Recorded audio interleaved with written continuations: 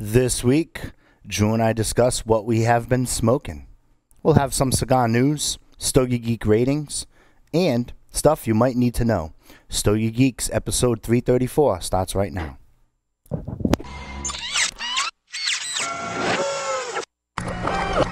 This is a Security Weekly production. Broadcasting live from G-Unit Studios in Rhode Island, it's the show where cigars burn slow, ashes fall fast, and cocktails flow steady. It's the Stogie Geek Show. Welcome, everyone, to the Stogie Geek Show. Joe and I are already silly. Oh, yeah. Joe Hozempa, a.k.a. Joe Hollywood, is here with me in studio. I'm fired up. Confidence. Confidence isn't walking into a room with your nose in the air, thinking you're better than anyone else. It's walking into a room and not having to compare yourself to anyone in the first place.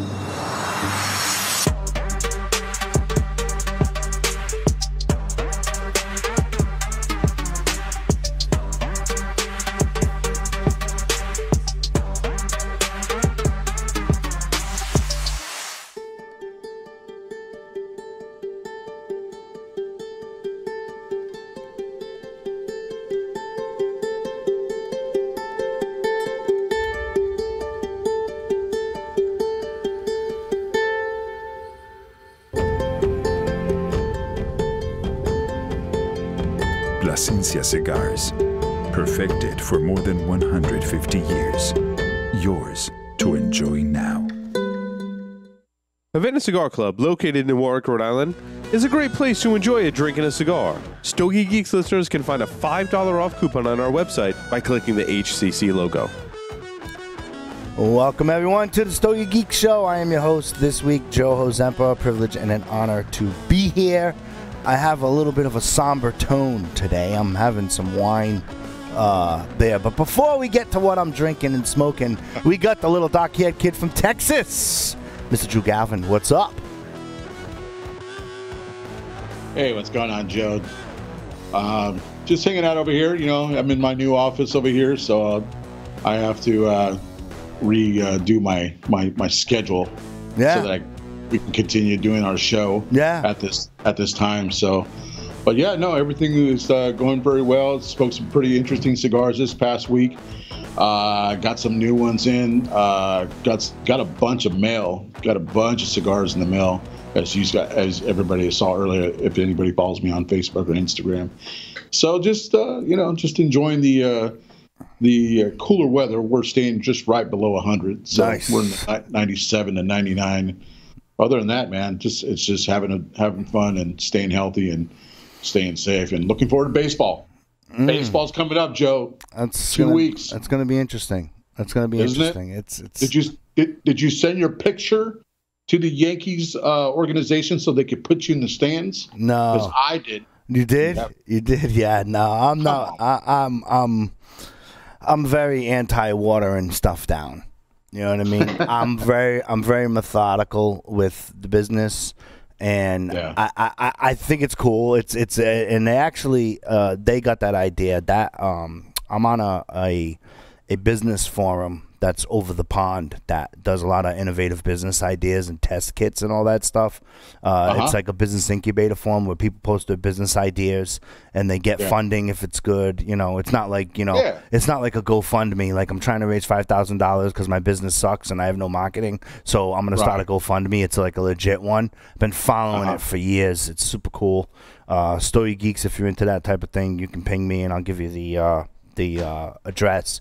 You sign up, and actually it's funny because when I saw that the Yankees were actually doing that and doing the pictures and whatnot, that stemmed back in April that I know of a company that was doing that overseas for soccer or football, right? Football. But yeah, so it's like it's and again you have to.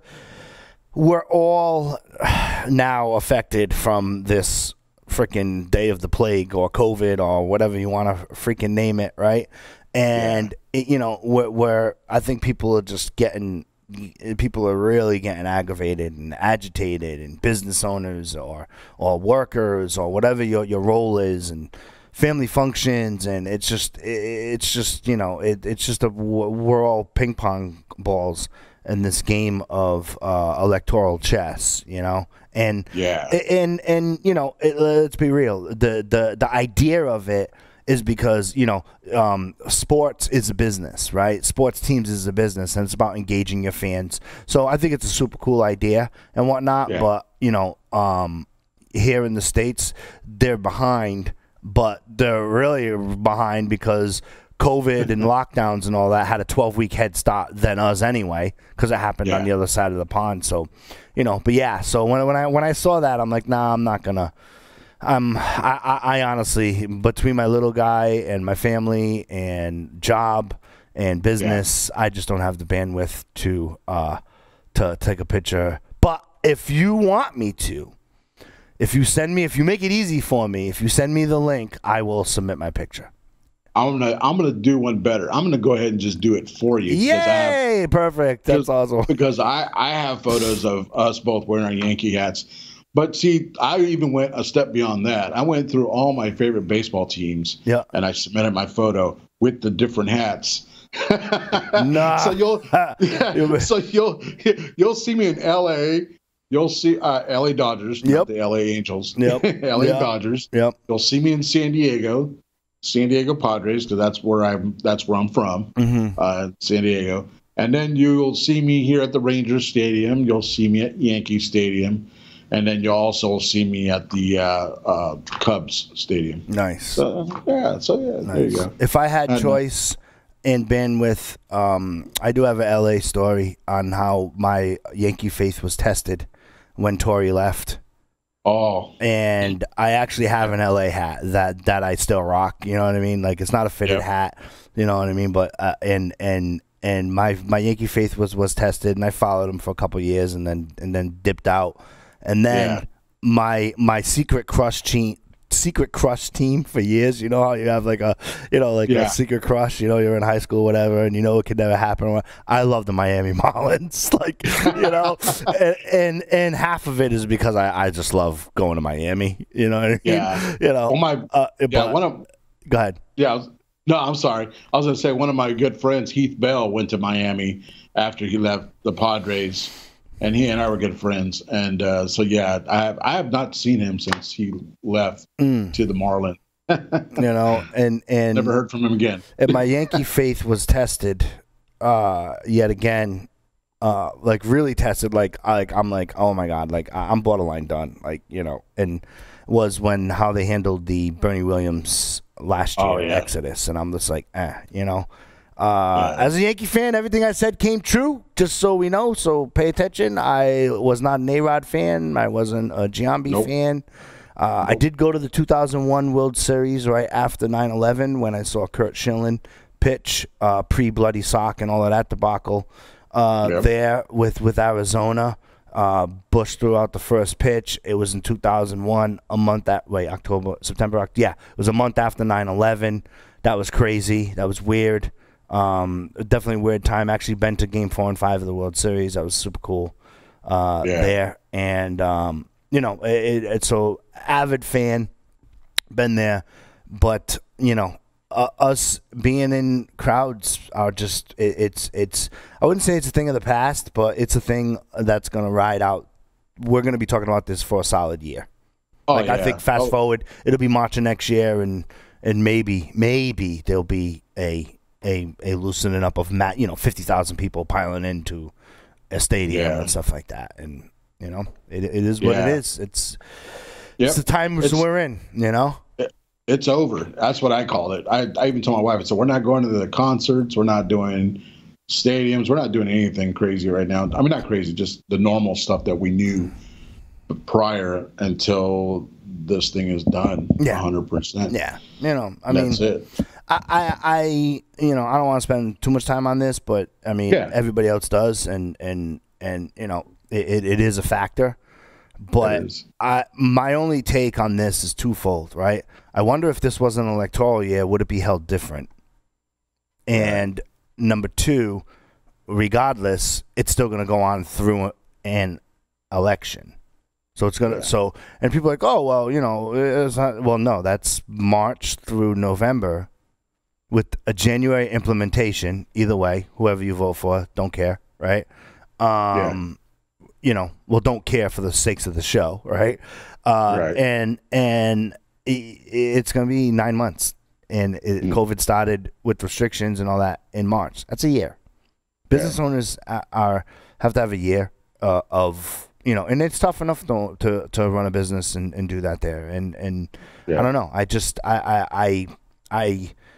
I get very frustrated when I see different rules, different things, different states running amok.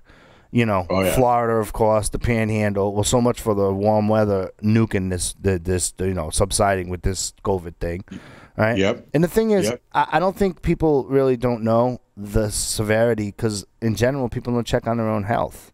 You know what I mean? Like in general. So and then you're passing it along and doing that. It's like I don't know. Like it's just too many unknowns. And this is my take. Regardless of if it's handled, regardless is there. I'm just being safe. Now I'm not freaking in my house 24/7, but I'm avoiding big crowds and doing that there and chilling. But then again, I think I was prepped for COVID because I love tucking myself into a cigar shop and not dealing with a ton of people. Yeah, despite my host roles here, I capture a room's attention just me being in the room. I'm just the way I talk, whatever. And so, I don't like that kind of limelight, if that makes sense. Like, I rather, kind of just do that. And that's just me, Yeah. Yeah, I had that just this past weekend when I went to a cigar lounge over here in Dallas. And I walked in, grabbed a stick, talked shop for the owner for a second, and then went in the back room. Yeah. And it was just totally different. I was there by myself for 2 hours. Yeah, yeah. Like nobody walked in. I mean, one guy, nobody walked in until I was getting ready to leave, and then a couple people started to walk in. But it was just nice to be there and not have the conversations or hear conversations, and then just relax and take a time out for myself, and enjoy the stick I was smoking at the time. Yeah, so, I've been on that. I've been on that kick. I mean, granted, I go into a cigar shop. People always want to talk shop with Stogie Geeks. People always want to ask me, where's Paul? People always want to ask me what's going on with the show. How's the show doing? Blah, blah, blah. And did you try this stick? Did you try that stick? What do you think of this stick? What do you think of that stick? Right. They said I should do a Stogie Geeks outtake that's off the sticks because I tell people like what I think about it, like when I'm in public, you know what I mean? And they're like, oh wow, like freaking, like that's like there's some sticks. I'm just like, dude, nah, like that's just it's not for me. You know what I mean? I don't go around freaking shitting all over the industry, Right. But again, I don't go around freaking kissing ass all over the industry either. Yeah. So with your red wine, or what type of wine are you drinking? What are you smoking there? What do you got in your hand? I can't tell you. It's part of Paul's fuck off section, but it's a Boulevard. It's a Boulevard Cuban. Paul has a fuck off section that like a fuck off section. It literally says this right here, the humidor to my right. Yeah. And it's a Boulevard Cuban. Yeah. So I'm smoking a Boulevard Cuban with it's a St. Francis Old Vine Zinfandel from Sonoma Valley 2017 date. Oh, okay. I ain't messing around today, son. You know what I mean? That's it's funny. Like it's funny because like if I have a beer, I don't know. I look at myself because I'm staring at you, right? And I'm like, all right, like I'm having a beer. I'm on Stogie Geeks. Like, yeah. I have wine. I'm like, welcome to Stogie Geeks. You know what I mean? I don't know what it is. Like, I'm just like, welcome to Stogie Geeks. Today. We're classing it up. I gotta put my pinky out. There we go. Good. Yeah. It's different. It's different for me now because now I'm going to be doing the interviews. When we do our thing, I'm going to be doing it from here. So I can't. I'm in a fishbowl, so I literally have glass. Yeah. I'm in a fishbowl, so you can see there's a window over here. There's glass in front of me. I can shut my door and nobody will bother me because they don't bother me. Well, formatting wise, Stogie Geeks, if we go on I'm making the date up. I know it won't be on a Thursday, but if we go on a Thursday or whatever, we need to sit down and figure that out. Because at the end of the day, it's a podcast. Like, how many people are watching us live? Like, oh my God, they're synchronizing their watches. I think 3. I want to say, I hope all of them are, but yeah. No, it's my 2 cats and freaking, I don't know. I'm gonna make it up. I don't know. I know it depends on your job, right? If you're in a computer, you like to listen. A lot of people say I put the YouTube on, but I listen because I gotta still work and whatnot. Yeah, exactly. And it is what it is. The Stogie Geeks. Let me tell you something. We're holding an audience, okay, in an industry that can't get out of its own way, right? Yes. And they don't want they can't get out of its own way. Like today's guest. I'll do it next week. Okay, let me reformat the freaking show and schedule for you next week, just for you to come on Stogie Geeks. Nah, dude. Like, you'll see you in October, bro. You know what I mean? Like freaking. Yeah. I just and that happens. And it's one thing if you had a family emergency. But, we have had Stogie Geeks family emergencies via email and then have them, blame it on, their kid gets in a freaking car accident and he never did. I'm like, dude, you're never coming on the show as long as I'm a host. You know what I mean? Like, freaking, you could take it. And I literally took all the cigars, took the whole box, threw it in the garbage. And they're pretty decent cigars. I'm like, I'm done with you. You know what I mean? That's just me. Because, in business and in life, this is what I think is half people's problems, right? It needs to be a two-way street. Right? It needs to be a two-way street. We have a show format. There's obviously other podcasts. We're all in the space. Some are good. Right. Some are okay. Some are just on Facebook. Hey, that's their choice. You know what I mean? That's their business model. Paul put a platform together for a successful business model, and then he hired me as a host, and I ran with it. It's that simple. Yeah. It's business. You know what I mean? That's all it is. Right. Let's not overstep this boundary. You know what I mean? And it's just it is. That's just where we're at. And so people don't understand that. So what do you got? First of all, let's let the Stogie Geeks listener know. Do you have a gadget? Wait a minute. Before we go any further, because I'm going to be a little girl. Right? Not a little girl. Excuse me. I did not say that. These are troubling times, Drew. I'm going to be a little is it not my Stogie Geeks birthday? Today? Are we not? No, it's the month, man. I mean, it's the month. It's the month of your birthday. Okay, well, that's what I'm saying. Happy birthday to me. I've been here for a year. You have been here officially a year. 1 year. Yes, and we have got to change that freaking Stogie Geek intro. So, because if I were you, if you were Joe Hozemper and I was Drew, not only would I be super cool and hanging out in Texas, I'd be like, bro, I ain't coming on the show to change the freaking interview, the intro. That would drive me freaking bananas, right? So we gotta figure that out. I did have a conversation with Johnny and all of that type stuff there too. That is on the programming agenda. If you looked at the program agenda, it's like me mailing sticks to you, right? People keep asking me like, man, you've been there for a year now, and how do you feel? And these are people at my lounge, so I'm like. What do you mean? How do I feel? I do what I do there. It's what I do. What I do here. Yeah. I just, come in and enjoy the stick and write some notes and look at you guys and then tell you guys what your guys are smoking is not, in play right now and yada yada yada. So, anyways.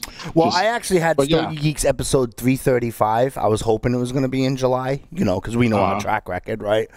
Sure. I was hoping, and episode 335, which is the next episode, is going to be your anniversary gig. Oh, okay. It's going to be your anniversary. So I'll talk to you offline like I do in the beginning of the week and start doing some formats and we might do a year in review, ask you for your favorite interviews. I don't know yet. Yeah. That'd be cool. Yeah. Anyways, okay. So, I've been happy anniversary, Drew. I am so happy that you have pinged me on Facebook, and we started out, and it has developed into this, and it's been a super cool year. But I will tell you that here the years fly fast. Oh yeah. Well, I'm ready to take it to the next level, whatever that may be. Yeah. Once all this stuff calms down, then we can get back to business and let all these people just kind of do their thing in the industry and kind of like shaking the cup, with dice in it and see what falls out. That kind of deal. Yeah. That's where we're at. That's where we're at right now in the industry. So I think you know they're taking there's some cigar news. There's a virtual conference now. Big cigar conference is going to be virtual. Into tobacco. This is going to be virtual. I have mixed feelings about virtual conferences. From a business perspective, I'm not ready to discuss that because I don't know all the details of that and what that's going to entail. But what I like about what has happened is COVID has forced businesses to become innovative or die. But pre-COVID, it was always innovate or die anyway. You know what I mean? Right. So that's just me. We will do a segment on that and figure out that. I've been to virtual conferences, obviously, because what I do for a living. And again, I have mixed feelings about that. That I'm not just ready to go off on a show about it. I certainly can. I want to keep the topics in space there. But it's certainly interesting. I do know with things slowing down, it's also a good time for proper groups to focus on the regulation argument that we've been having since 2014. The regulation argument and all that stuff there and what comes out. But, I'm still holding true, and I'm pretty excited that it's probably going to come to fruition. It ain't going to happen. They're going to kick the can down the road to the next administration. I mean, we even said that. I mean, I remember doing an episode on Stogie Geeks of if we were to send someone to the newly elected president, right? Look at us now, right? We've already been 3 years ago. If we were to send someone to the newly elected president to make the FDA argument, who would we send? And it was a super cool episode, right? Super cool episode. All the different hosts. I believe Coop was on there at that time there. Had some great ideas. He said that, Paul and I had some ideas that people would even thought about, you know what I mean? I had my number one choice there. I believe, it's going off the top of my head. I mean, I believe I had one. I know I have one choice. And if you were to ask me that today, it'd still be the same choice. Some people said Rocky Patel. Some people said, Arturo Fuente. Some people said I had my and this tells me one of two things, right? The first thing it tells me is, man, the industry really hasn't really changed that much in 3 years. Sure. Right? That's bad enough, right? The second thing it tells me is that we're in another administration or the second term of a previous administration, and we're still treading water. And and if you're treading water, you're not making money. Like, this is what it is, right? If there's a cigar company out there, a premium tobacco company out there, and they're treading water, they're not growing market share, or they're not they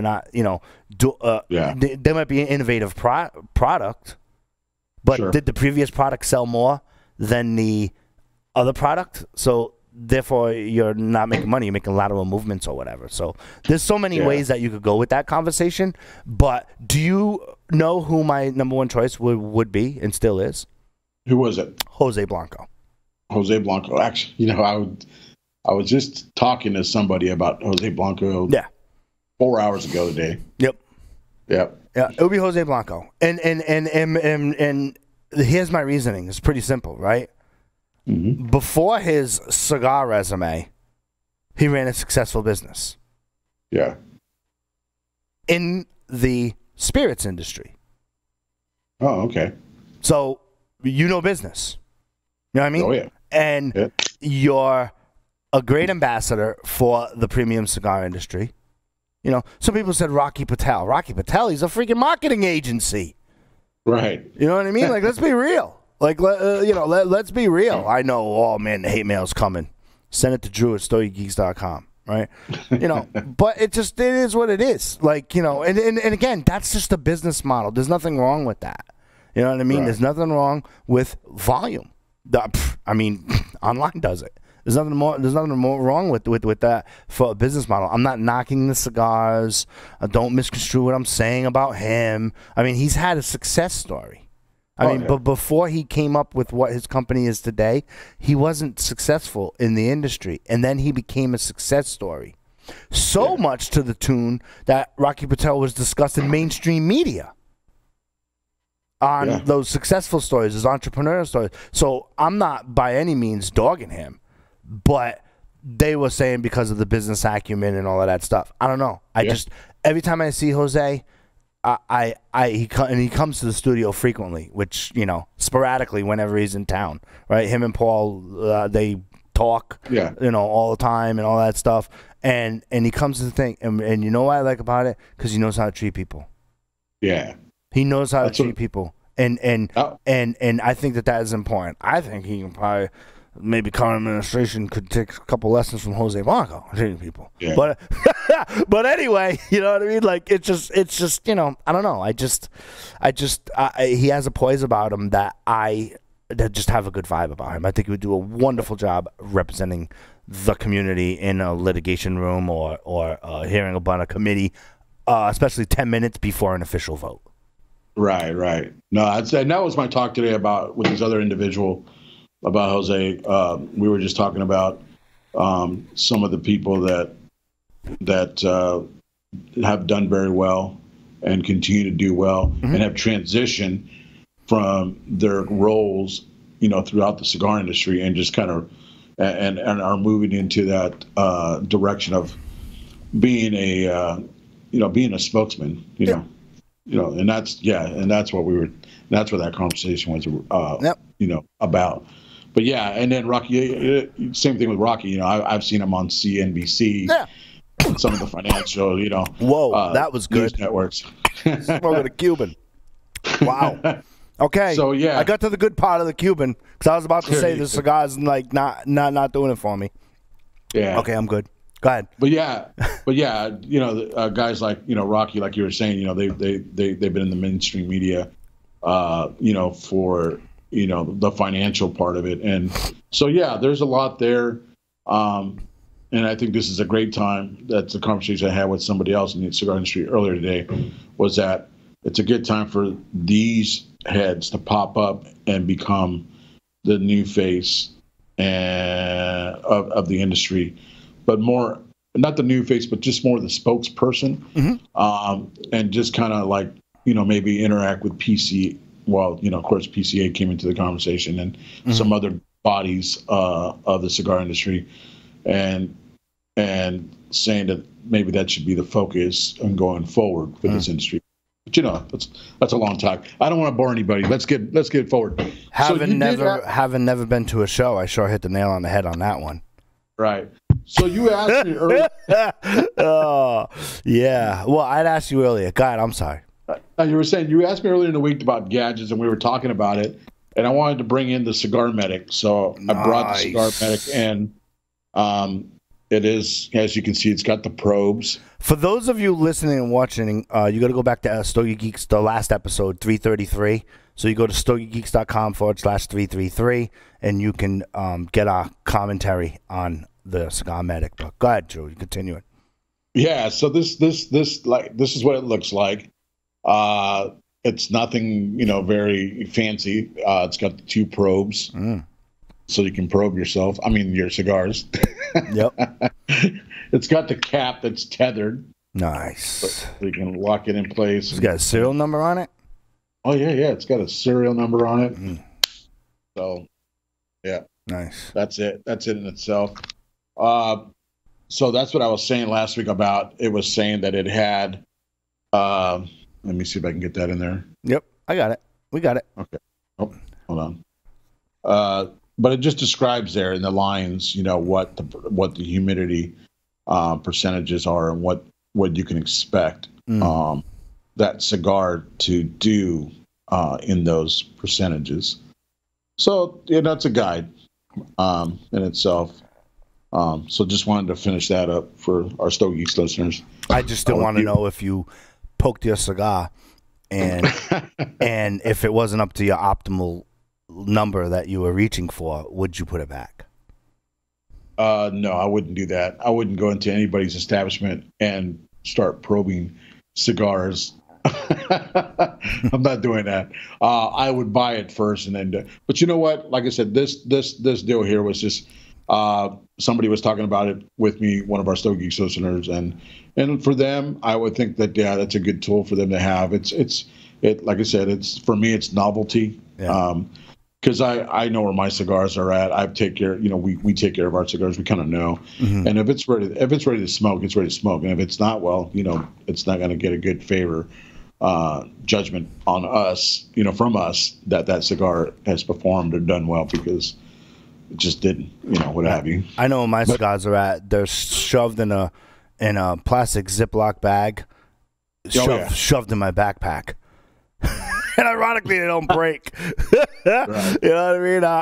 I just, people are like, you don't have. I'm like, nah, dude. I mean, I have a humidor on my desk and travel. I ain't walking around with that. I just. Yeah, you got a nice little leather. You got a nice leather ensemble there for your cigars. I've seen that. It's I have it here. I do use this because it has tools in it. You know what I mean? Yeah. It has the lighter. And now this is COVID times, right? So I don't use the public lighter, or the public cutter at a cigar shop. You know what I mean? So I got my punch and my bullet and my V. I got my pen so I can sign checks because everybody's asking for money. I got my business cards that I never take out. And Paul gave me this tool. Oh, it is gadget time. Look at this. I forgot about this. Paul, see? I knew you had a gadget. You're digging it out, right? Holy crap. Hold on. Let me get the dust off this. Right? Paul gave me this tool, right? This is actually an interesting tool, right? Paul, it's I don't know, he ordered some cigars and it has a wedge underneath it. Wait, here we go. It has a wedge I can't see it because the camera's in front of me. Duh. I'm all right, right? That has a wedge underneath it, so when you get the old school boxes that have the nail, you can with the nail. Here's the cool part. Oh, okay. Right, here's the cool part, right? If you want to bang it back, like instead of just using your thumb, it has a mallet. That's what I was thinking. What is that? A tamper or it's a mallet? I was going to bang my computer. That's not a good idea, right? Like, it's a mallet, and it's a pretty cool tool. I look at it like this: if there's ever a beef in a cigar shop, I'm doing one of these. You know what I mean? But I don't know. I've never used it. But I know Paul has his. It's right on the humidor there, because when he gets a box, he puts it on his humidor and he does it. I've never seen him bang the hammer down, but yeah, man. I have that in there. So getting back to that there, cool. And then I have on the sticky note on the white piece of paper.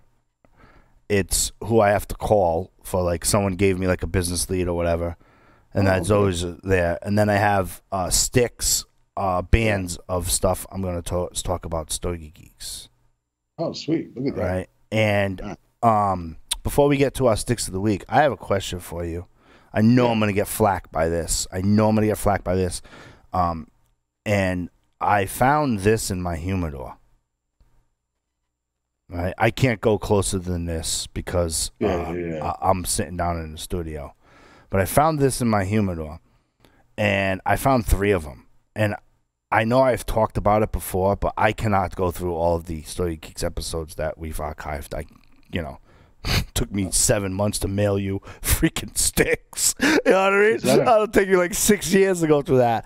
And on the band, and the reason why I'm making this attention is because I'm asking the Stogie Geeks listeners. I was going to post it on Facebook, but I just don't want flack for it, right? I thought it was warped. Yeah. I'm not 100% sure, right? But on the band, it says, I can't, hold on, the light. It just says, like, it has a skeleton and a star. It looks like a Day of the Dead skeleton, right? And then it says, leave a mark, start something, call your mother, finish something, help a friend, make a statement, set a goal on the one band. And then on the other side, it says, impress yourself, raise your eyebrows, challenge the world, exceed expectations, just go, seize the day, and expect the unexpected. I am looking to find out who the heck this cigar belongs to. Well, so Stogie Geeks, I believe it was warped. I looked on their website. I'm going in my archive in my mind. That's dangerous. It's a dangerous place to be as an entrepreneur and Stogie Geek and Security Weekly right? Security Weekly employee, right? My mind and father of a 22-month-old son. My mind's wandered, right? But these are friggin' awesome. Nice. Like and so if you're listening and watching, and I know I'll hopefully jar someone's memory and they're gonna know. And Paul was like, just put it on Facebook. And I was like, dude, I just don't want to deal with the flack. You really don't know what that is? You talked about it on there. I'm like, nah. So I just figured I put it out here. If you know what it is, email Drew so Drew can tell me and surprise me. That'd be cool. There we go. Drew at StogieGeeks.com. And then Drew will be like, hey, someone emailed me. This is what we're doing. So, Drew, without further ado, that's just cigar news. I mean, it's more regulation, more regulation talks. And there's going to be a virtual conference. I think that's a super cool idea. A lot of innovative things that they could do. I'll probably do a synopsis on that coming soon to a future near you. I do know that Stogie Geeks promos. We're going to be talking about the La Unica 400 Natural and the Quorum Maduro Toro by J.C. Newman. I have interesting thoughts about those cigars, even though they're not part of their upper tier as far as selection. But definitely something that you want to catch those reviews on. And then coming up in the month of August, we're going to be reviewing the Diamond Crown Maximus number 4. There coming up there. So got some super cool things going on here on the show. It's always an exciting time. But Drew, you've posted some interesting sticks that I'm now just taking a look at. So why don't you go first? All right, I'm going to bust in with Monty by Monte Cristo and AJ Fernandez. That was how do you say that? Jeez, that word's already blown my mind. Collaboration. There you go. So the collaboration between these two, they've developed a Robusto 4.2 by 54. This beautiful cigar is wrapped in a Ecuador Habano 2000. Binder is Nicaraguan Criollo. I'm saying that wrong. I always say it wrong. Criollo 98. I always say it right when I think of Joe Criollo, but I never think of it right when I say it off the print on my screen here. I don't know why. It's okay. It took me years, and I'm probably still pronouncing it wrong. Yeah. And then Binder Nicaraguan Criollo 98, filler Nicaraguan Dominican blend. And then this cigar here is gonna, for me, it was more on the full strength end. It says it's a medium to full strength off their web, but for me it was more on the full. So I've got my hand on a half box of these. So I walked into a store, one of the brick and mortars, and about a month ago, and they had like half a box left. So I bought it, just because the price was great, and being that it's an AJ Fernandez, which I'm a big fan of, I said, well, I can't go wrong. So here we go. Taste notes on this was very woody at first. You get a lot of woodiness out of it, and then it transitioned over to some chocolate pretty quickly. And then from there, you kind of get the coffee notes going. And the first third of the cigar was just a lot of consistency in those flavors. And there was nothing there that was really wavering or dying down. It just kept going. And then it just started to graduate into some toasted nuttiness. I was getting just a little bit of the dry fruit on that first third, and then on the second third, I really started to hone in on that dry fruit, more on the raisin side of it, and then from there, it just started to transition in spices and what have you. Nutmeg was one of the spices that, for me, that it just really came through on the palate and transitioned up into the receptors in my brain. And then also a spice of cinnamon. But yeah, this cigar was just a very enjoyable, smooth, not too crazily, transitioning complexity. So yeah, I gave this thing a box worthy because the next time I go there, I'm going to buy me a box of them. Mm-hmm. on the rating. The MSRP on this is about $9, right. Just depending on where you're at. But yeah, it was again just anything with AJ on it. I just don't think I can go wrong on it. And then to be paired up with Monte Cristo, they make some great cigars in their wheelhouse as well, and you just come out with a win-win situation. So right.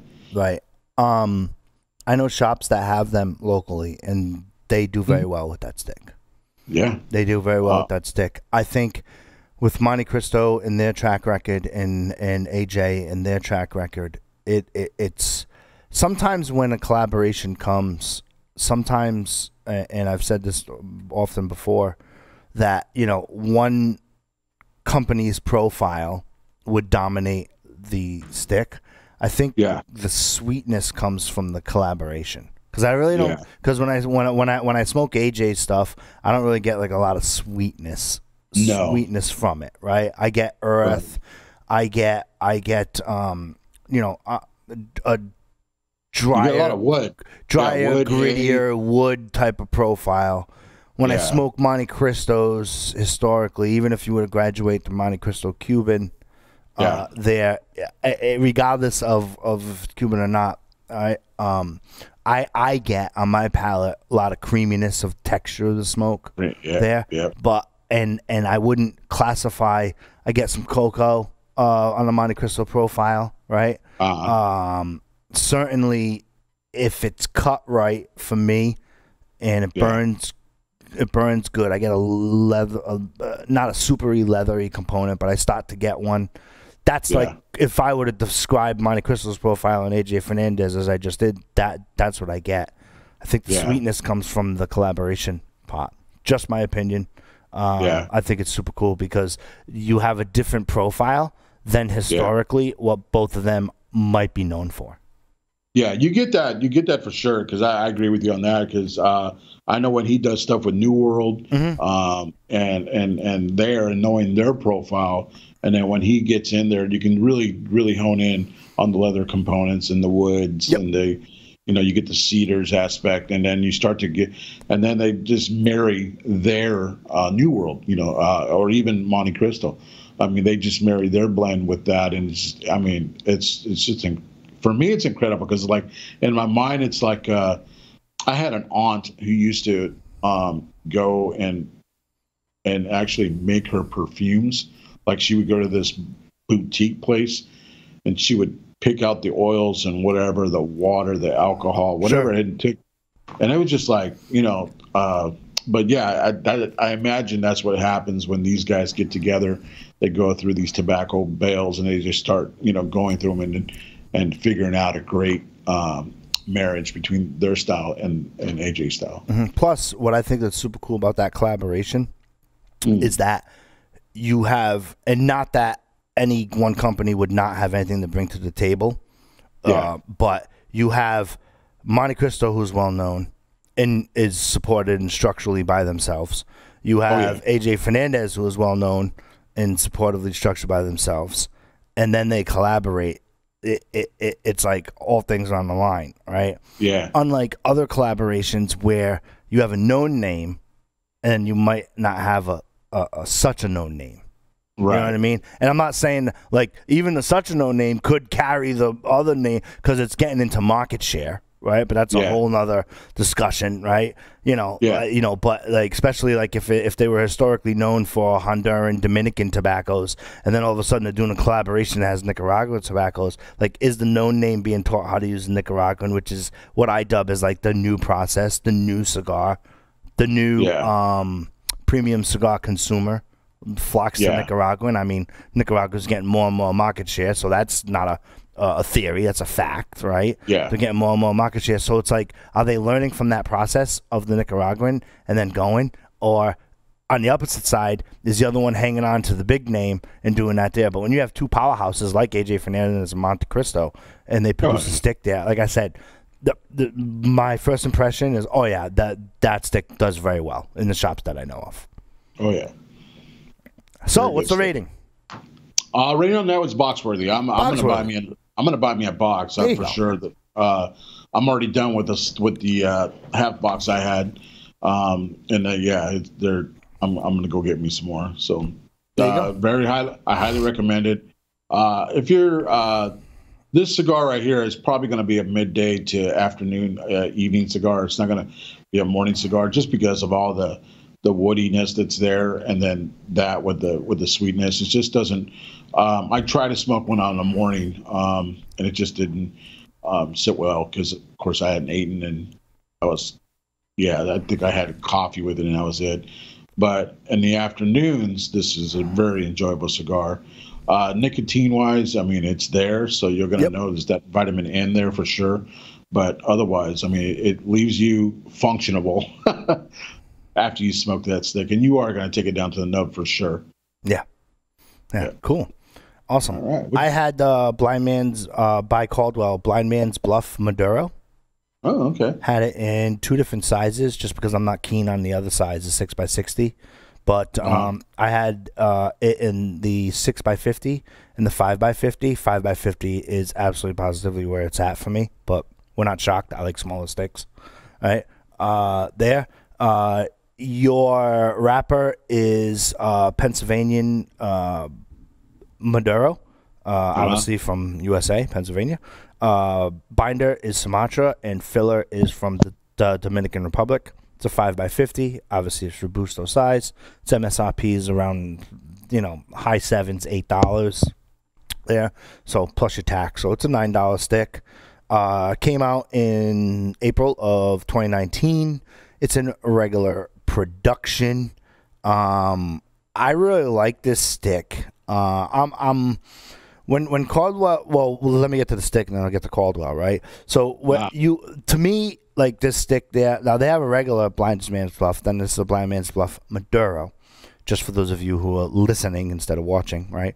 So it's a Maduro. So with the Maduro, unlike the original stick, it has like a mix of wood and some pepper accents for me and whatnot, but it's a great introduction to me to a medium stick. So if you get someone who says, I don't really do Maduro, they're too strong and whatnot, it's not. It's really a true medium there. Burns even, great stick, construction's fine, all of that stuff. It goes great with coffee. I've had it with like straight beer, stuff like that. Usually it's a great golf course stick. You know what I mean? It's a great golf course stick. It's constructed well. It stays together. I've had a Maduro this week that I'm not going to talk about, but at least on today. But it was like a thin wrapper, and I'm like, oh my! Like, it was delicate, and and the way it looked beefy. You know what I mean? And I think some of the Stogie geeks can appreciate some of that visual there. Yeah. But again, if you bullet cut it, it gets super great towards the end. There, if it depends on where you are, right?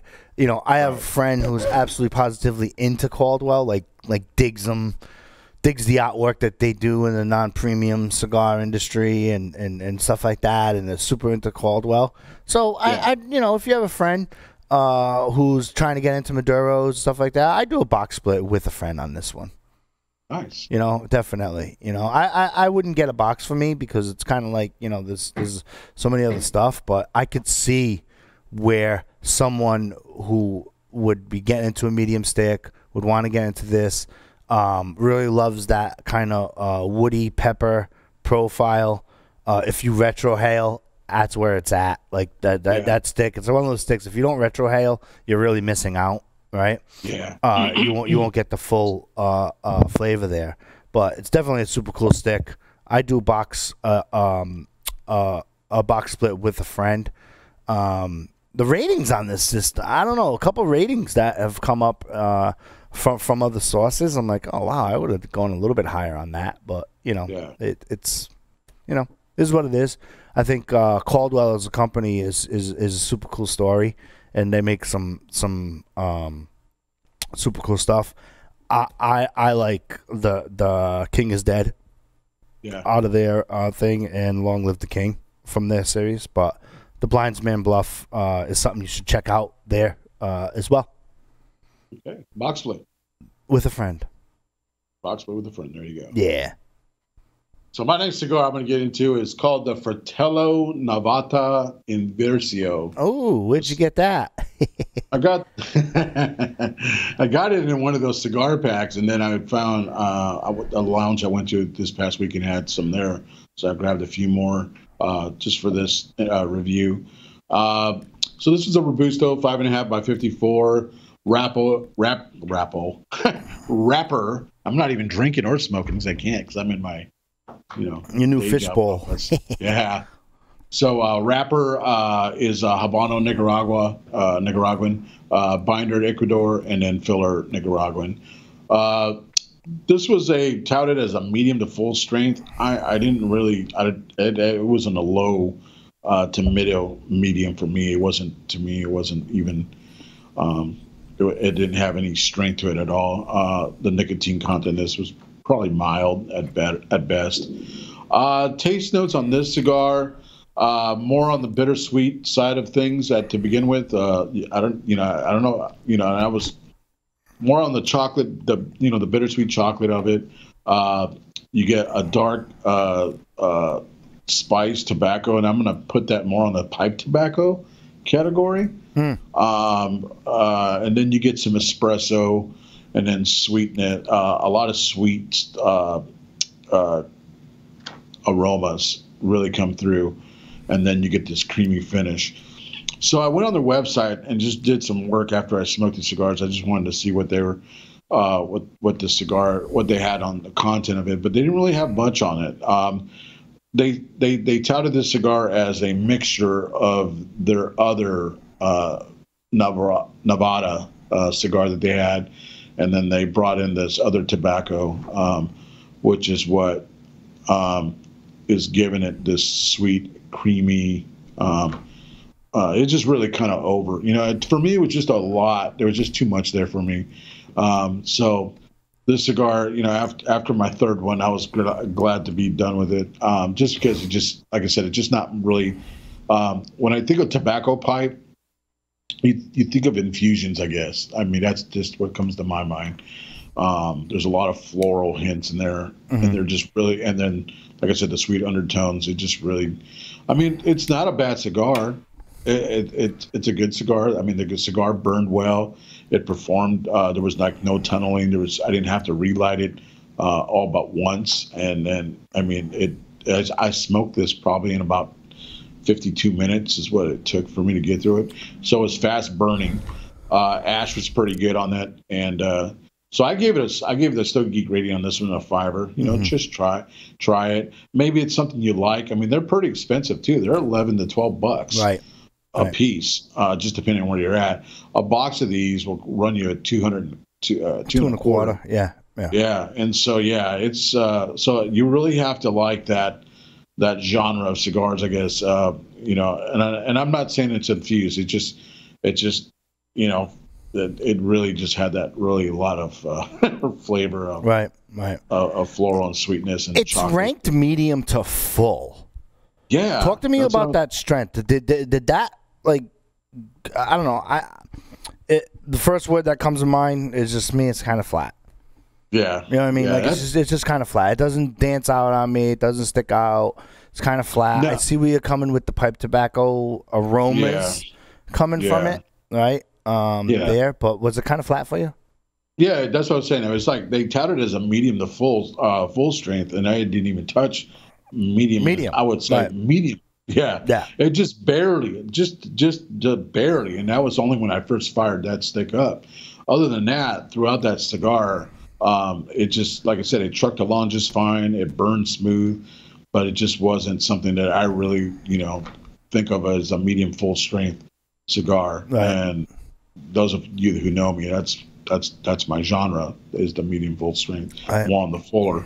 But like I said, $5 for me, and like I said, $11 to $12 a piece. I would expect that thing to really kick you in the teeth.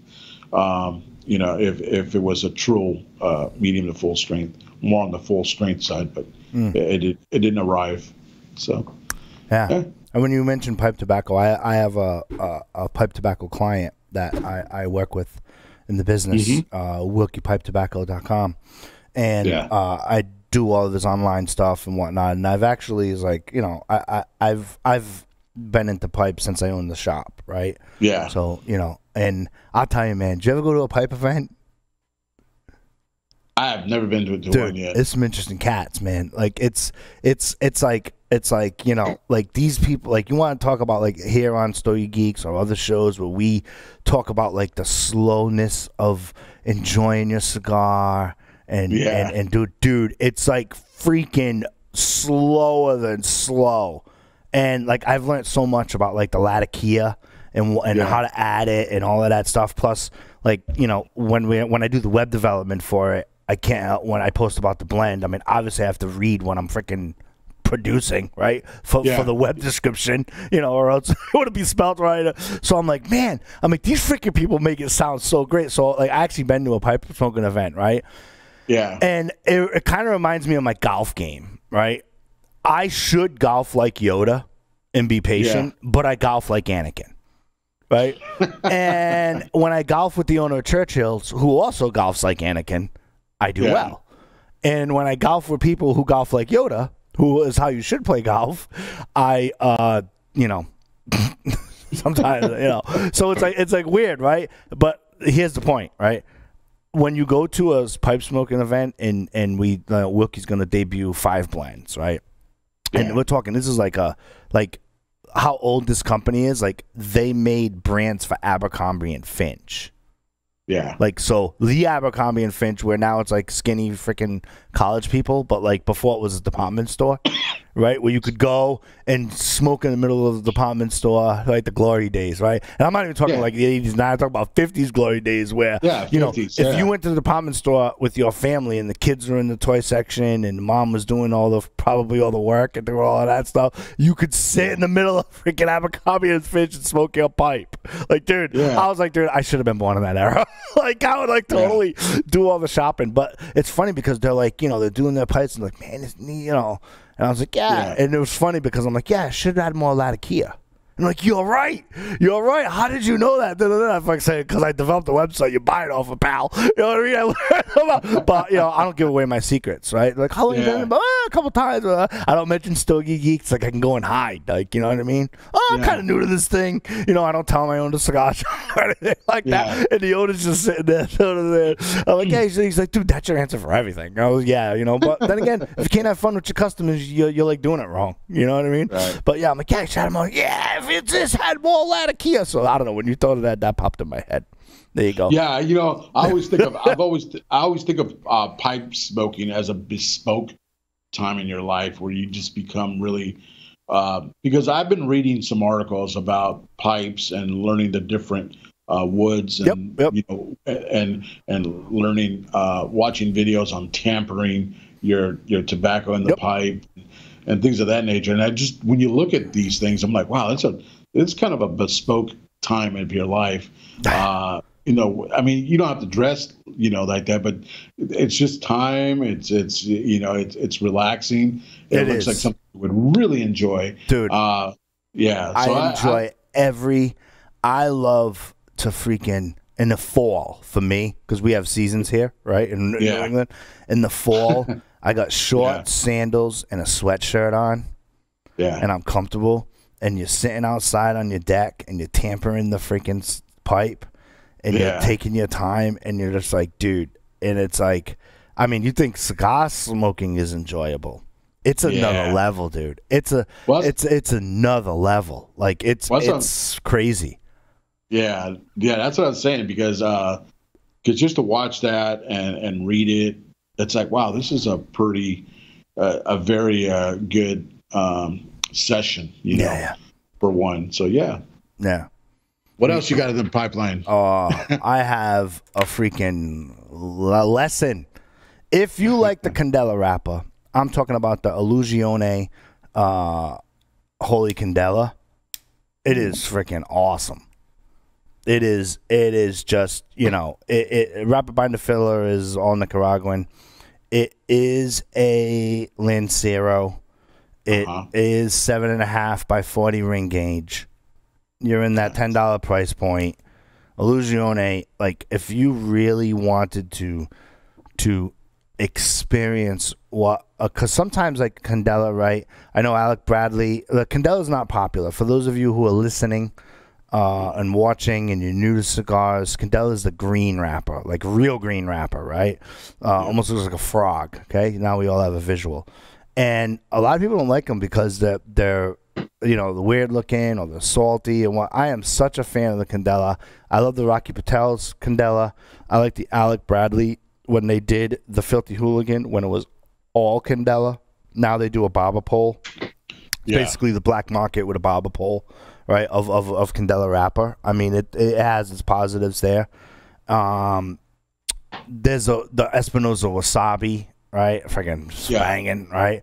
But this, if you want like Candela 101 and want to really experience like a true tasting Candela, old school, it doesn't. This is what the Illusione, the Holy Candela, or the Rocky Patel Candela. I think goes bullet cut them. Now it's a Lancero, so you got to be careful with the bullet cut. But you bullet cut it and you smoke it slow. I mean, it's just super awesome. You get sweet and salt all in one. Not like caramel sweet, but you get sweetness, almost if like something like, I don't know. I was told I was crazy for doing this, and people say like, "What are you doing?" When we go to barbecues, do you ever put salt on your watermelon?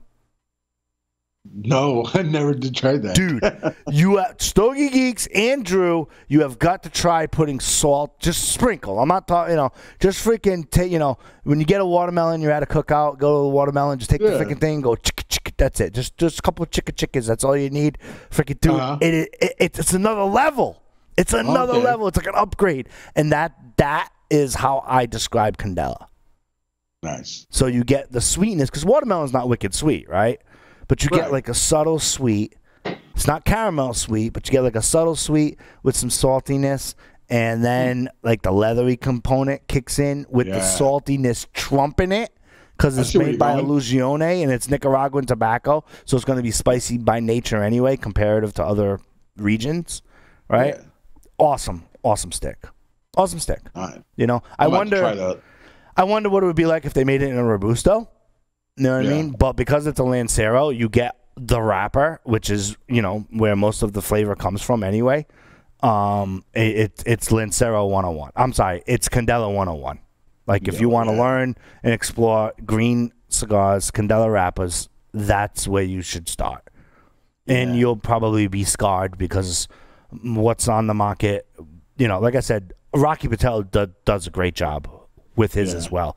It's that Edge size. You know how he has that Edge series? Yeah. The Edge Candela is super cool. Nice. They're not in a lot of shops. They don't do well because they're Lanceros. They don't do well because they're Candelas. But owe yourself a treat. The educational component skews my rating because I do a box split on these. Yeah. But just because of the educational component. But if you're super into Candela, I could see it going over into a box for sure. So I'm on the edge. Actually, I'm gonna draw the gauntlet. It's a box worthy. It's a box worthy and save it, enjoy it. You won't plow through all of it because if you smoke a Candela, you've had Candela, right? I've had any ones that stick out in your head that you're like, wow, I like it, or does that taste not satisfy you? The Filthy Hooligan is the one I've had. The barber pole or the straight? Yeah, the barber pole. Yeah. Yeah, the barber pole. Yeah. No, I've had the straight. The straight's where it's at when Alec Bradley made it. Yeah.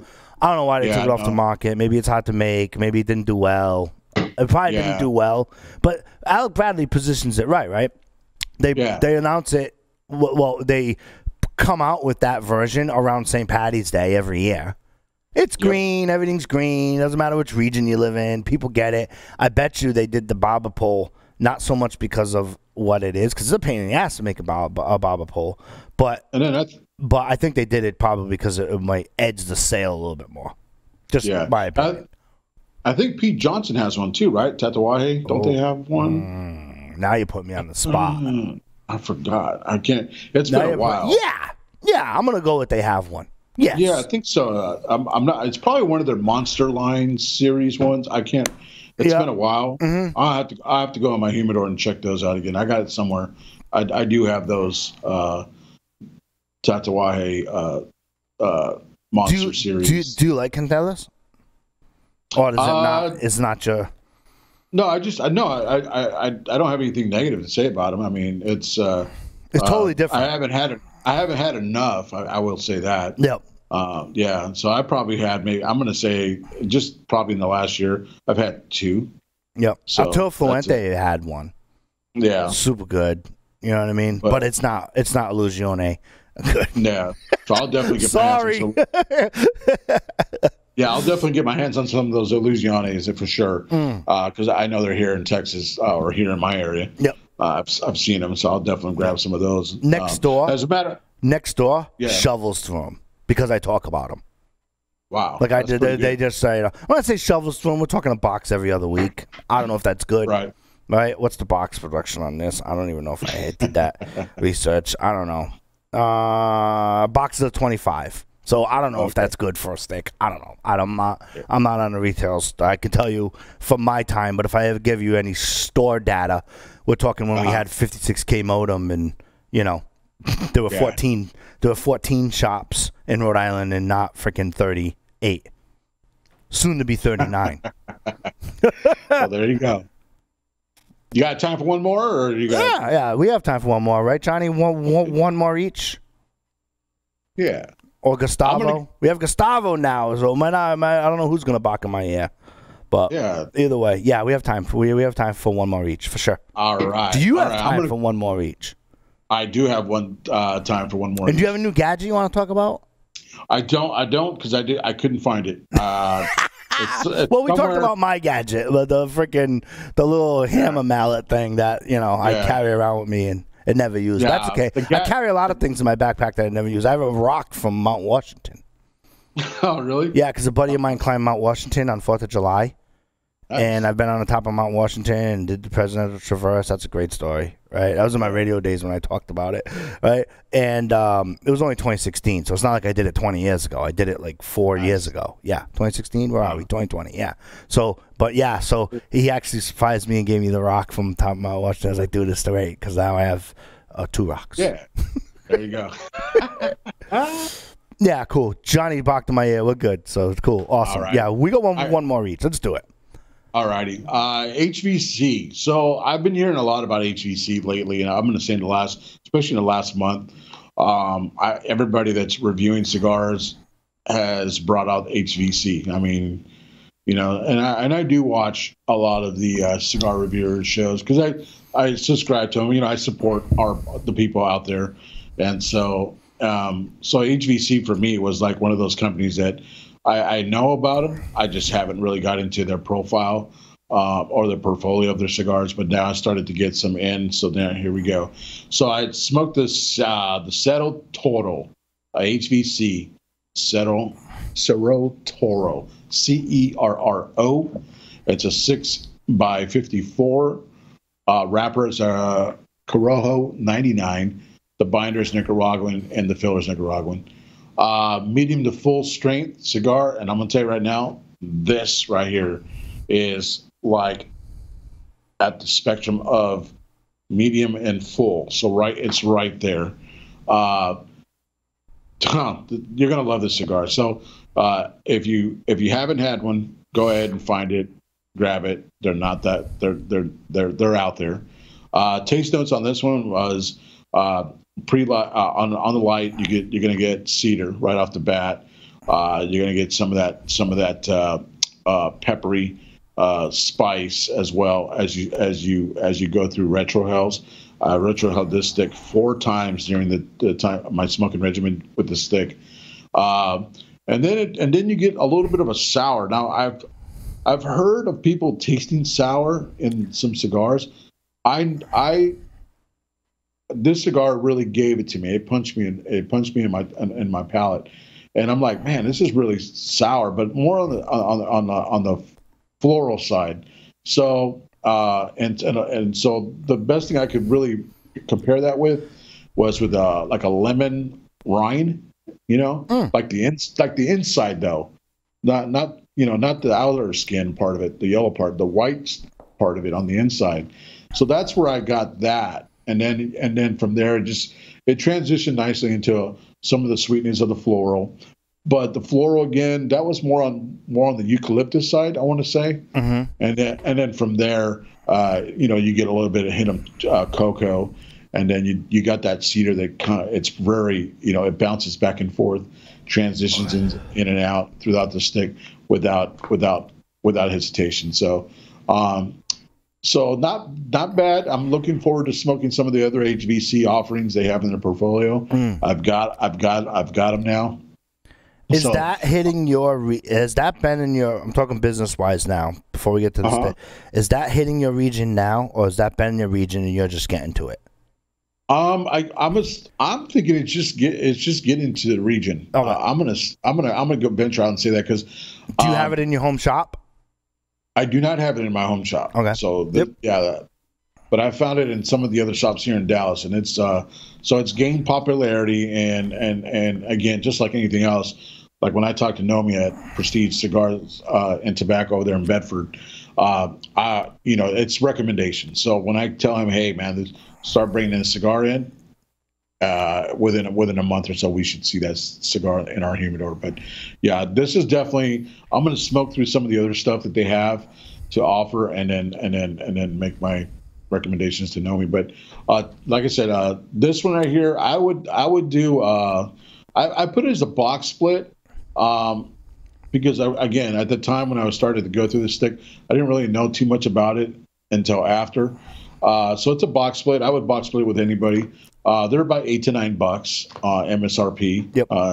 And whatnot. But I've recently I've heard the HVC 500. People are now starting to get those out, and they're just really hitting the scene. I spoke about the Black Friday. The Black Friday, yeah. Yep. Okay. I have advice for you retailers after you're done, so remind me. Yeah. So this stick right here, I enjoyed it a lot. Like I said, the sourness was interesting. That was just like, it didn't really hit it. It took a few draws to really hone in on that and really decide for me in my mind what it was that was creating that sour note there. Not bad, not in a bad way. Yep. Yeah. Their HVC hit the scene here in the Northeast pretty heavy late 2018, right? And they do well. HVC is Havana City Cigar. Reference for you retailers.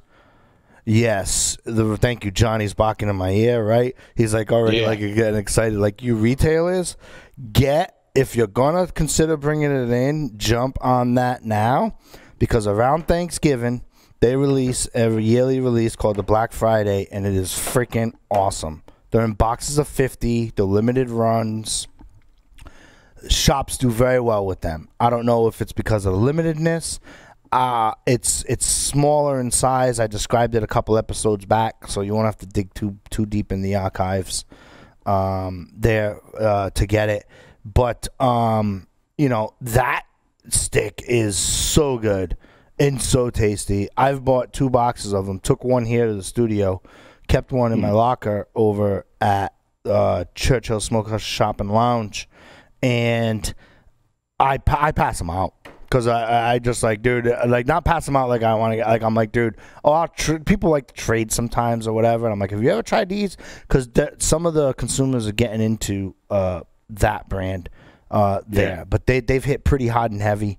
And I'm assuming that you can't roll up on Thanksgiving and say, yo, man, can I get a box of 3-4 boxes? They're limited productions, and they're there for their consumers. But, it's a good buy-in for a retailer.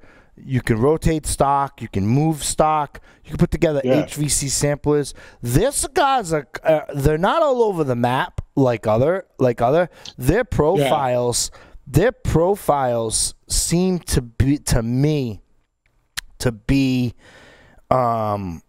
very, very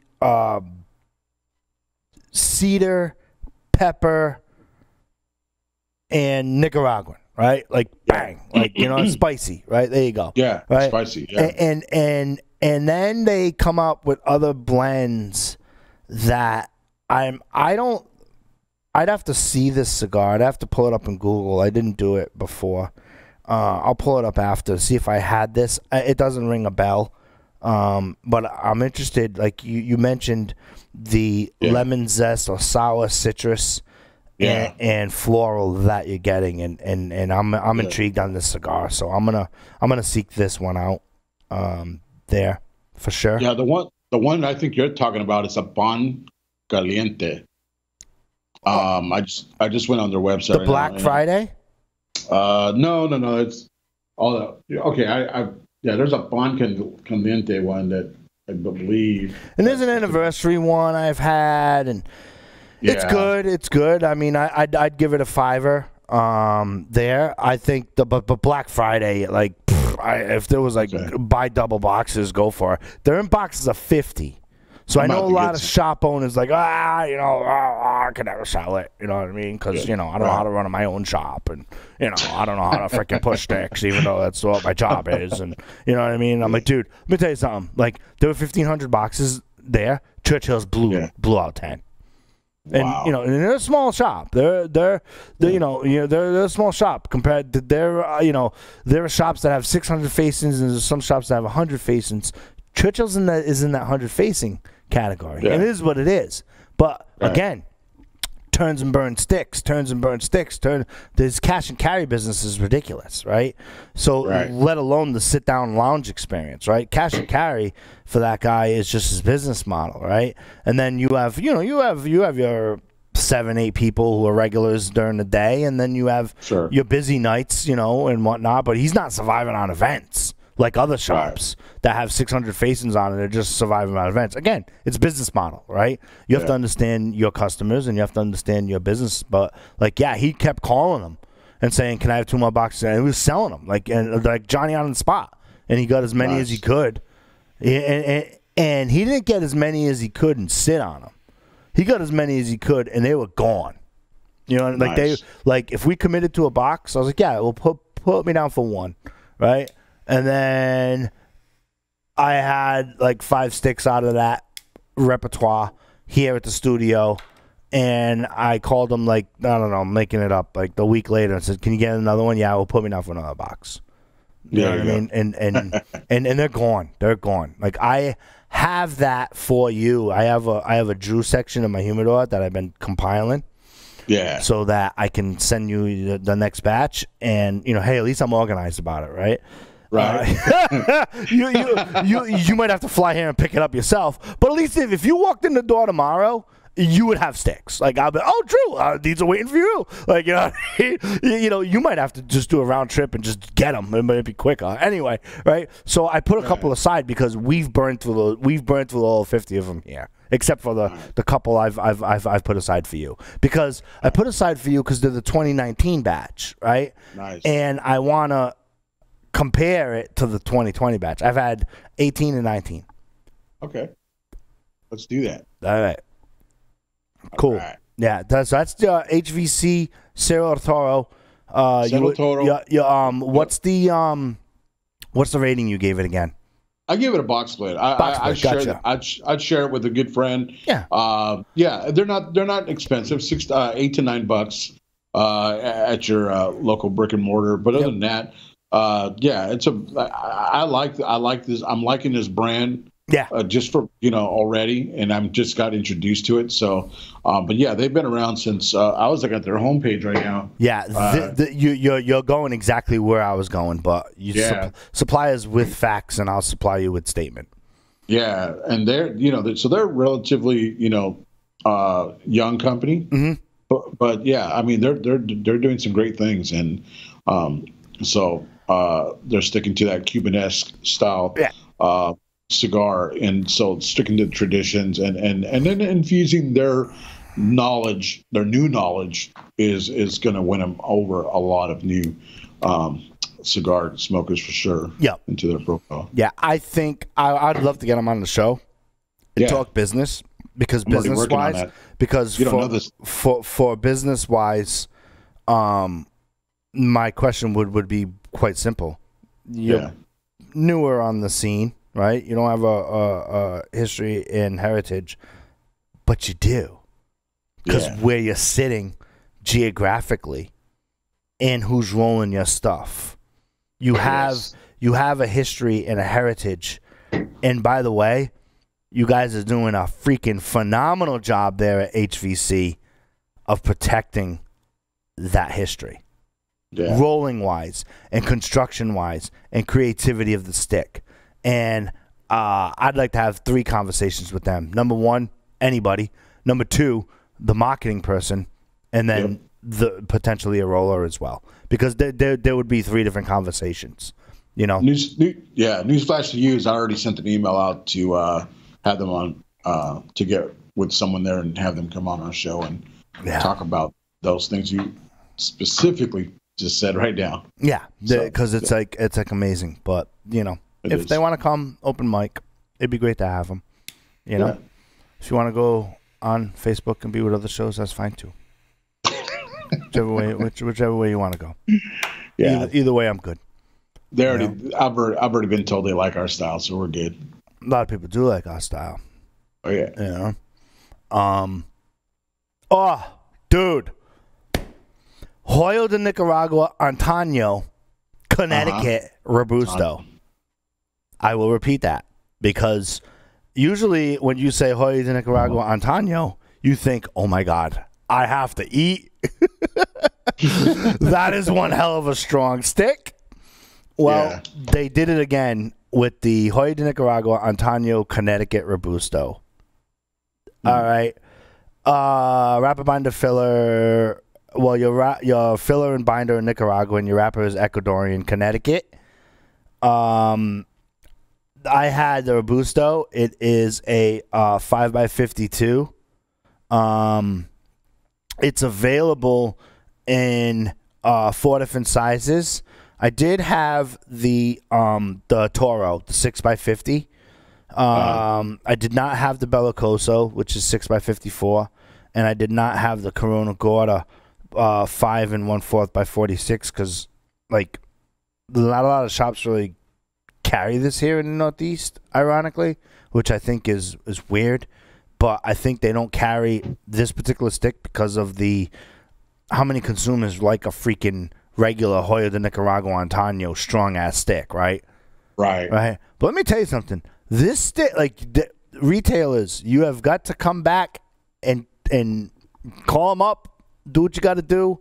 Call the rep if you know him or her, and have them resend you some samples of this Connecticut because you get the strength of Hoyo de Nicaragua Antonio with the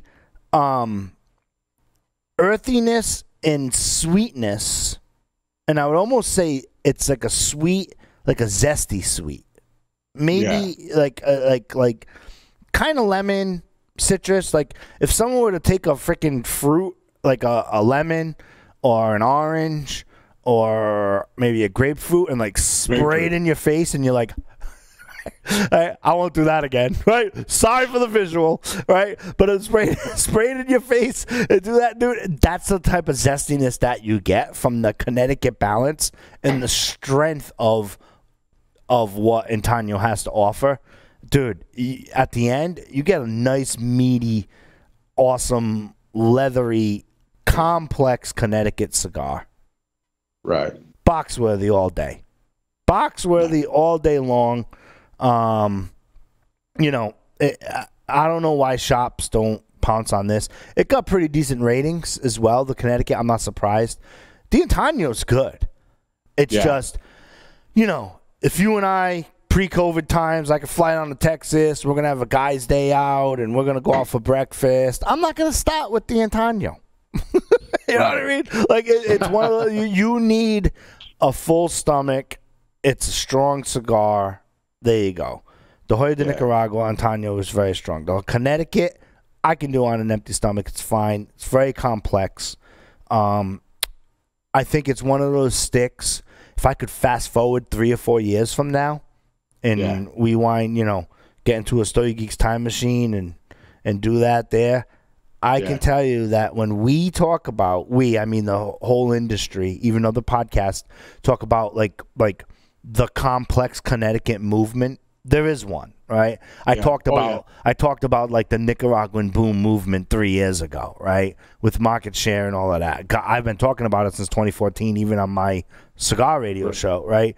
And I've been talking about like the Nicaraguan movement, how I think like the consumers really want that spicy profile. They're really flocking towards it. When we fast forward years later to the quote unquote whatever we come up with in the industry or whatever other people come up with in the industry and we critique about, when we talk about a Connecticut, complex Connecticut, stronger Connecticut's that unlike what other Connecticut's are known for, this will be one of the sticks that they mentioned in the top 5. No question. Like, if you're looking for complex Connecticut, and what I mean by that, I'll take a little bit of time if you're new to Stogie Geeks and whatnot, because our numbers are growing, so I always try to digress and not assume we're talking to the same audience, right? The complex Connecticut is basically, if a cigar was a Connecticut, it's Connecticut or Connecticut. Connecticut is lighter shade, right? Connecticut is from the actual state of Connecticut, right? And so when you're looking at that historically for years, for centuries now, a lighter shade cigar is going to smoke a barely medium profile. But right now, there's this, hey, I'm going to throw this Nicaraguan tobacco binder and filler in and wrap it around a Connecticut, and you're coming up because of the complexity of the Nicaraguan soil, as opposed to a Honduran or a Dominican soil. Because of the complexity of that, you're going to get like a complex flavor than what historically profile Connecticut's are known for. There you go. Now you have the definition. So, dude, I honestly think, like, if like I said, if we were to fast forward and do a complex Connecticut review, this will be in the top 5. As far as a holy crap, it's so good. Have you had it, Joe? I have not had that. I've seen it. Matter of fact, I know we have that in our shop. I just haven't got around to getting into it. And who has not turned you on to that? That's me. That's me. Because I go in my own humidor at the shop, and I just start picking up things that a hit list that I have. But I just jotted it down now. Yeah, and now, dude. I will have that stick within a week. Like, have that stick within a week. Like, especially if you have readily access to it. You know what I mean? Oh yeah. It's not hard to get. It's in regular production. I just here in the Northeast, it's kind of like, and I think it's because it has that Antonio name of holy strength. But you're definitely hitting it on the hammer on that Connecticut, the wrap and the Connecticut leaf, because a lot of people ask me, oh, isn't that a medium cigar? But like, no, man. I mean, when you start looking at the binder and the filler and some of the cigars that are out there, you start to really get into those complexities, as you were just stating about the Antonio now. Yep. But yeah, a lot of people, like Steve Saka's line, he's got the Connecticut shade wrapper on his sticks, creme brulee and things of that nature. But man, the complexity of the tobaccos that are that are held inside that outer wrapper, it's phenomenal. Yep. So just like accounting, right? Just like accounting, if you have a debit, you have a credit, right? Mm-hmm. It goes on the other side, too. Yeah. So the Maduros are actually starting to make a movement to become historically lighter. Yeah. Now, we could do a whole nother episode as if it's a spray-on Maduro or if it's a true Maduro and all of that stuff. That's another episode for another time. Right? Yeah. But when you're talking about that, so just like you have the complex Connecticut's that are, right? I'm all opposite, right? The Connecticut's that are raising the bar in the spicy profile, you have the Maduros that are up here historically, and they're lowering the bar in the strength profile and getting into taste. And then you have tasty Maduros. So don't be surprised. I would say in 6 months from now, but it's COVID times. In a year from now, we're on Stogie Geek saying, dude, it's a non-complex Maduro, or it's a non-full-bodied Maduro, or you know what I mean, like because you have both sides of the coin that are trying to again, it's all about market share. Yeah, we talk about Stogie Geek. All we're doing is having a conversation about market share, regardless of you want to admit it or not, right? I mean, right. You watch any news media, you talk about retail stores wearing a mask, not wearing a mask. Hey, come to our place. We have a mandatory mask thing. It makes you feel safe. Why? You grab market share. You grab market share. That's it. Like that's the reason why. Like, you know what I mean? You grab market share. That's what it's all about. Because in this business, you get paid for first place of that day. Right. So in other words, if you walk into a cigar shop and you know what the number is in your head, $5, $20, $100, $200, whatever, it's a gift, $300, whatever it is. You have a number in your head of what you're going to spend, the consumer. Yeah. You got to get first place for that day. How do you get first place for that day? That's how you run your business. That's how you run your cigar business, whether you're the retailer or whether you're the manufacturer. At the end of the day, that's what it is. So that's why I think it's super cool, because now the creativity component is starting to blossom. Yeah. You know, it's like a tipsy top. Everybody says, oh, my God, I feel like I'm in bizarro world or opposite world. You know, Connecticut's a strong. We're going to be like 10 years from now. Remember when Connecticut's were weak and Maduros were strong, and now Maduros are weak and Connecticut's are strong, or something like that. You know what I mean? Like, it's crazy. Yeah. It's crazy. Like, that is where. And when I look at companies that are looking to achieve that, I turn around and go, they get it. Yeah. They get it. They get the business.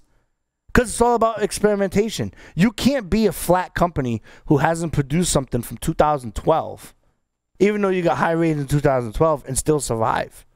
Yeah. The consumers don't want that. And if you don't believe me, look at the craft beer industry. Look at the wine industry. Right? I just heard, I don't know, some actress has now bought like a wine vineyard and whatnot. What the hell does that mean? What? Market share. It's market share, or tax write-off, but market share, right? Right. It's market share, and it's business. And you know, I was amazed that when I had Cigar Club Radio, that George Clooney did a tequila. Yeah. Casamigos. Yep. All right, did a whole freaking thing on Casamigos, did a whole radio show on Casamigos. I know history of Casamigos, this and that, blah, blah. And I was like, that's weird. Because in the back of my mind, as the Casamigos rep is describing the profile, which is tough to do on regular terrestrial radio because you have FCC regulations and you can't say go get it at 125 Main Street. Right. You can talk about the concept of alcohol and the blends of alcohol, but you can't talk about drinking alcohol. Right. That's weird, right? Okay, right? Trust me, I had to take a law test in order to be an approved radio host on that. That's a tough path to follow, right? I want you to do a show about cigars, but you can't talk about them. Okay. Can't talk about it. Right? Interesting. So, but anyway, so I learned, we talked about the history and heritage and this and that and the blends and the amount of agave used for this and what's the difference between Blanco and this and that and agave tequila, and there's another silver tequila, and is there a gold? I don't know if there's gold. I think it was 3. Platinum. Thank you. Yeah, you would know. You're in Texas. You're closer to the border than I am, right? So So you know, and you talk about all of that stuff, and it's like, wow, man, like that's crazy information, right? And in the back of my mind, I'm being historically educated. I'm digging it because, you know, I'm a little bit of a geek with that stuff, spirits, craft beers, cigars, and I'm thinking, what the hell does George Clooney know about freaking tequila? You know what I mean? Like Peyton Manning. If anything, you know the guy on Once Upon a Time in Mexico, that Mexican guy who had all the tattoos? You know the actor? You got a visual, right? Yeah, Mexican guy. He's in all the Danny freaking... Trejo? What? Danny Trejo? That's his name. Yeah, thank you. Because I don't watch movies, but I watch a few, right? Matter of fact, the newest movie I just watched was Joker. People are like, you finally saw that? I'm like, yeah, dude, I don't watch movies like in my life. I really don't have 2 hours to sit down and allocate to freaking movie night. I'm sorry. You know what I mean? My family is very fascinated by what Joe Zempa does. I can tell you. Right. They don't need TV. That's the worst. That's the most paid bill I pay in the house. It's useless. We don't watch TV, that much TV. You know, we do for the little guys, Elmo and all of that stuff. But freaking, you know, we need to, you know, why play Guitar Hero when you can learn guitar? Right. There you go. You know. So anyway, that's it, Drew. We've gone through our cigars. That's been a thing. Anything you want to wrap up on? No, pretty much, you know, just looking forward to next week. I think we got some things coming up, right? We got a couple interviews coming up. I can look. No, we do. It's a blur. No, it's a blur. No, it's good. No, we do. I should know that. Off the top of my head. We got some interesting guests coming on here soon. Oh, yeah. Next week we have Enrique from 1502 Cigars or Global Premium Cigars. And, so we got him coming up. And, have you had 1502 Cigars? I have, yeah. What do you think? What do you think off the top of your head? Good product, good consistency. I haven't had, you know, a bunch of them, but I've had them. So yeah, I'm excited because if you ask me today, what's today's date? 17th. Yeah, July 17th. I'd say I'm Emerald Ruby, but I'm going back 4 years. I need to get into some of the new stuff this week. You know what I mean? Like, I need to get into some of the new stuff this week. Like, that's Stogie Geek homework. So I'll be in between my blue bonnets, which I have a blue bonnet addiction. I can't lie. You know what? I will say this. I have noticed now with my time, because I have some drive time now, that I'm in search this weekend of getting me a bunch of different Lanceros, because you know, like my Robustos, I waste them, because by the time I get to work, it's a 20-minute drive for me now to work versus an 8-minute drive I had before. So, but yeah, so now instead of having dog walkers, now I need to just up my Lancero purchases. I'm going to give you some advice, Stogie Geeks, and I'm going to leave you with this, okay? When you are driving in your car and you smoke a Lancero, Drew, pay attention. All right, well, first of all, do you have the cigar ashtray in your car, or do you okay. Okay. If you do the cigar ashtray in your car, okay, right in front of the AC, and you're in 100-degree weather, okay, do not take your cigar. Let's here's an ashtray. Oh, pretend this is smaller, okay, like a cup size, right? I'm not going to do my cup because that's gross, and I'm enjoying the wine, right? If this was a smaller cigar and you do the thing, and let's just say like in front of this component here is the AC, do not flick your ashes like this, like you would normally do in a shop, okay? What you do, this is very important. You go as close as you can to the top, okay, with your fingers. Do not pinch, and you should start to feel a warming sensation. Once you feel that warming sensation, you know you're in the right spot, okay? Boy, if you're listening on audio. Anyway, right? Then you proceed to go across the AC and do your thing. Because if you don't, you're going to go, shik, and it's going to go, shook, and you're going to be like, while you're driving. That makes it hard to stay in your lane, and then there you go. So there you go. I have done that. I can't tell you how many countless times where I'm smoking, I'm driving, and I sit all the way back, and I drive a truck. So my truck, and of course you drive a truck. You live in Texas. Yeah, you're gonna get anything. Like you're gonna get in anything besides an SUV or a truck. That's right. Anyway, and that vent, I'll forget to move it, or my wife has moved it. And I'll go, and next thing I know, I got ash all over the place. I get to work. First thing I do is I got a little AC. I got that can, that air can. You know that can air that you use for your computers. Dust. And I spray myself with that, and it just kind of blows the ash away from my clothes. Okay, let me tell you something about my life. Okay, I carry my cigars in a plastic bag, right? I use computers to make a living, right? Yeah. I don't have candy in the computer. If it gets too dusty and the keyboard's there, then the business needs to get a new computer. I can't do it. Like, you know what I mean? I just don't, But anyway, I'm not a gadget geek like you, which is why I look forward to next week's gadget. I'm prepared. I'm always prepared. I got lint roll. My glove box has so much crap in it. You have a lint roller? I got a lint roller, yeah, in case you get a little, dog hair, lint, whatever, Man. Okay. You gotta what? You gotta stay what? Gotta stay, dust free, dog hair free. I have my Dodger by Red Healer.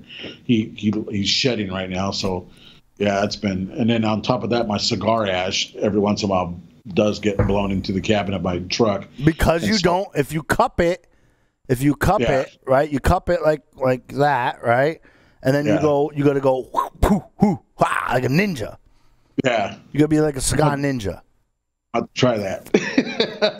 You know what I mean? Because what'll happen, especially on a Lancero, is that when that AC's kicking, because you're dealing with 100 degrees down there in Texas, that's gonna fray the wrapper. Oh yeah. You know what I mean? And then there you go. So, Stogie Geeks, what have we learned today? Virtual is coming soon to some, not conferences. What are they called? Conventions? Cigar? Conventions. Things? Yeah. Don't forget your lint brush. And remember, we keep the conversation going all week long. Go to StogieGeeks.com. Email joe@StogieGeeks.com or drew@StogieGeeks.com. Behind every cigar, I want to remind you there is a story worth knowing. Get out there and shop with your local brick and mortar. Check them out. Make sure you wear a mask. Make sure you stay safe. I want to say thank you for Drew for joining us yet again. From Texas, special thank you to J.C. Newman, Havana Cigar Club, and Placencia Cigars. We are the Stogie Geeks. We'll see you next time. Peace.